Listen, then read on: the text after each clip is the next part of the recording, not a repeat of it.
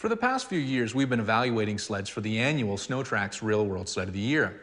Now, this is an award we present at the end of the season because we believe it takes a full year on the snow to really understand and assess a snowmobile.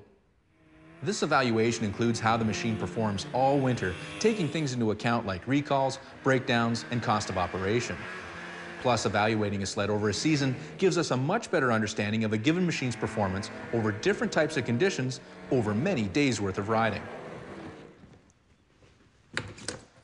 This also gives us the chance to set the machines up to our liking, making them perform up to their potential. Now, a big part of finding the potential of the machine is the addition of traction and control products.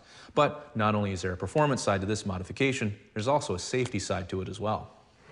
Because you never know when an icy corner is going to be ahead of you on the trail, and skidding out of control because of the ice can be a costly but avoidable problem. Studying a machine is definitely not on my top 10 things I'd like to do with my evening, but considering the track does basically 2 of the 3 things a snowmobile does, which is going and stopping, this is still a pretty important job. Unfortunately, there's no shortcut to installing studs, but there is some tricks to the process.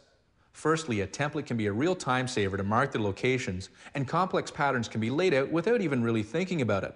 Plus, the patterns will work out seamlessly when you get back around to where you started. By marking all the holes first, not only do you know your pattern is worked out, it'll also make drilling a lot easier because there's no starting and stopping, and the cutter works best the hotter it gets. Oh yeah, the easy way of doing this is just get somebody else to do it for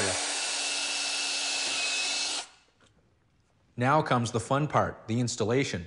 Push-through type studs are one of the easiest and quickest studs to install, plus they'll perform well in almost every situation, making them a good choice for just about every type of rider. Well, that's one. Only 143 more left to go on this shift here. Man, I'm happy this is the only sled I have to do today.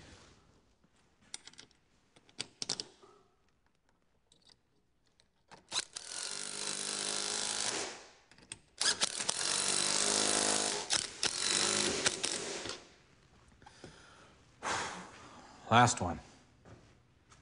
Obviously, with 144 picks in the track, traction is going to be greatly improved.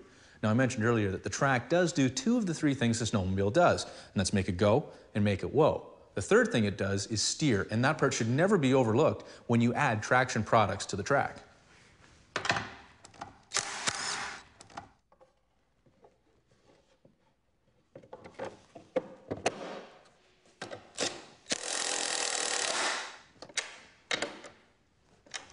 After only about 500 miles, these stock wear bars are already showing some serious signs of wear, with a big chunk broken out of the carbide already. Now, these new dualies, which are much more aggressive, should do a better job at balancing out the newfound traction that we have out back to make sure the front end of the shift performs up to expectations. Now, this is all to maximize the machine's potential for this year's SnowTrack's Real World Sled of the Year.